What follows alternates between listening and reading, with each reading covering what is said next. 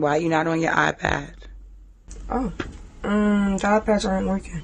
13-year-old Mandel is using his mom's cell phone to attend 8th grade virtually because his DOE-issued iPad doesn't work. His mom, Tanisha Grant, said she hears the same story from parents across Harlem, Washington Heights, and the Bronx. And now she's doing something about it. It is my mission that every child in Harlem gets a laptop. And then when every child in Harlem gets a laptop, we're going to move up to Washington Heights. And when every child in Washington, we're going to keep this going. Grant, along with the nonprofits Moms United for Black Lives and Parents Supporting Parents, set a lofty goal of raising $500,000 for laptops for kids in need. This GoFundMe page, started Tuesday, has already reached $3,000 with donations big and small pouring in from the community.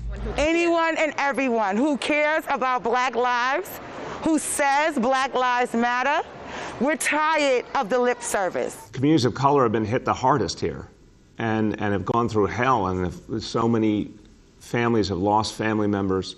While the mayor highlights Black and brown children have gone through this pandemic disproportionately, he's made a promise to even out the education playing field. Any child who needed a high-quality device and the internet service with it for free would get it, and that happened in a matter of weeks.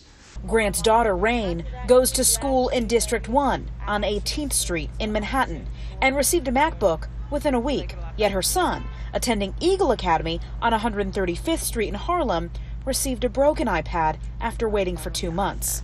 This is not a student problem. This is not a parent problem. This is not a teacher problem. This is a Department of Education, a mayor problem, and they need to fix it. Grant says her work as an education activist has never been so important, and her mission is not just to highlight the inequities in this city, but to show people what community can do. Central Harlem has some of the highest rates of students in temporary housing and shelters.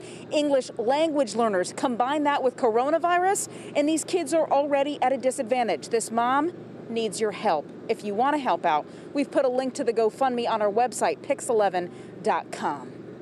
We're live in Harlem. Kalorama, Pix 11 News.